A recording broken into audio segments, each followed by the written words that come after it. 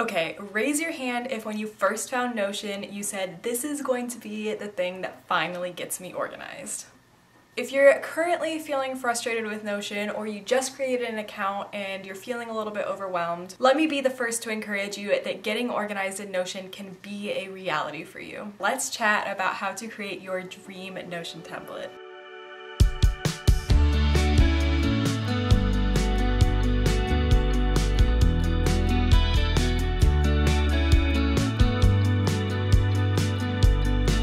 When you're first starting to create a Notion template, you're going to want to begin by creating a workflow. Now, if you've been around my channel, you have probably heard me talking about this before, and that is because it's really important. The flow of your Notion template can make it or break it, and you can create a gorgeous template, but if it doesn't feel usable to you, then let's be real, you're just not going to use it. Your workflow is going to be the backbone of your Notion template, and if you need a place to start, think about how your mind currently works. What systems do you already have in place that you like or enjoy? And sometimes these are things that you don't even consciously think about. Maybe it's meal planning once a week or doing a brain dump before you write your task list. No matter what it may be, it can be emulated in Notion. And what's awesome is that this is individualized and unique for you. For an example of how I create my workflows within Notion, check out my Notion for Productivity video where I deep dive into workflows. Along the lines of creating workflows, you're also going to want to decide what each page in your Notion is going to be used for. Do you want it to be a holding ground for information, or do you expect to be actively working out of this page? Now, these aren't necessarily mutually exclusive things, but the use is going to kind of dictate how you set up your page. For example, my life dashboard is a page that holds information for me, and I've set it up so that I can visually see everything and get what I need quickly. On the other hand, for pages that I'm working out of, I structure those based on what I need to see to be able to accomplish what I'm working on. Notion is awesome because you can reference different pages within your Notion that can help you stay focused at the task at hand. And this is exactly what I do when I create pages that I'm working out of. For example, on my daily planning page, I have created a page that helps me stick to my routine and flow throughout my day in an efficient manner. As you can see, I can quickly access my meal plan, see what my workout is for the day, write in my journal,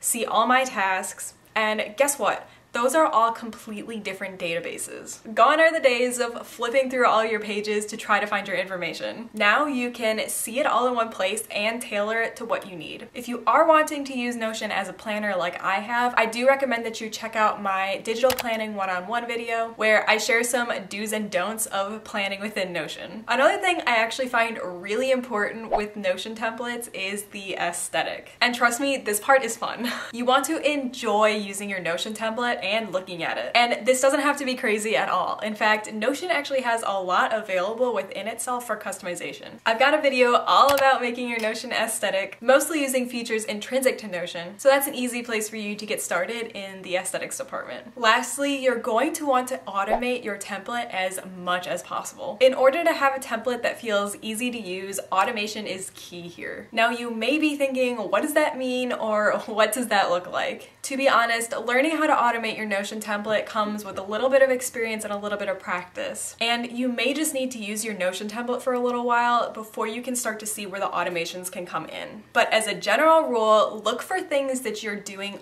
over and over again. Notion has been adding lots of features lately that help with those repetitive motions, including database improvements and buttons. Here are a couple examples that I have within my Notion. Each week, I do a weekly reset, which is essentially a list of tasks I like to complete to feel ready for the upcoming week. Now, instead of creating a brand new list each week, Notion does that for me. I set up repeating templates in my weekly reset database, and now each Friday at noon, a new list is ready for me. I do the same thing with my weekly cleaning tasks. They repeat each week on Friday at noon, and when I go to do my weekly planning for that week, I can just quickly assign dates to my tasks and then I'm ready to go. Another example is with my weekly meal planning. Now, this template took me quite a while to get set up the way I wanted it to. It was a labor of love. When I decide which meal plan I want for the week, all of the ingredients I need are automatically added to the shopping list.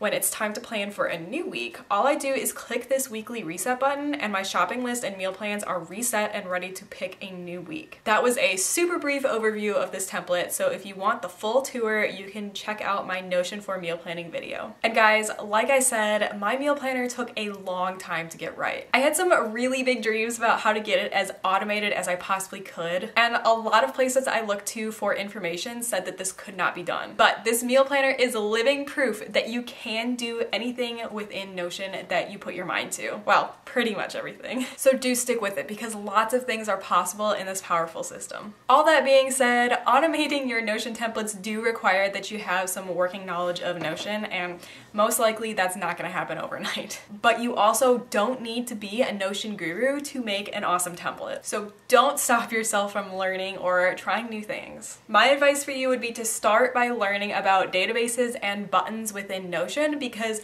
those are where all the automation magic happens. I've got a deep dive into Notion databases and what you need to know, so definitely go check that out to get started. And if you want me to do a deep dive on Notion buttons, let me know in the comments. They are quickly becoming a favorite of mine. Phew, okay, I know that was a lot of information and lots of recommended material to watch. But so many of you have told me that you love binging my Notion videos and have learned so much in the process. And honestly, I'm just humbled to be part of your Notion journey. Don't worry, I've linked all of the videos down below that I mentioned in today's video so you can cancel your date with Netflix and watch my Notion videos instead. If you love using Notion but want something already done for you, be sure to go check out my life planner, which just hit the shop. It is an all-in-one template that combines all of my templates into one. It's already connected and made for you, and it features all of the pages that I showed you in today's video. If you don't need all of my templates in one planner, don't worry, you can mix and match my templates. Each one comes with a tutorial on how to connect them so that you can still use them together. If you found today's video helpful, be sure to give it a thumbs up, and also be sure to subscribe for more videos on Notion and slow productivity. Until next time, my friends.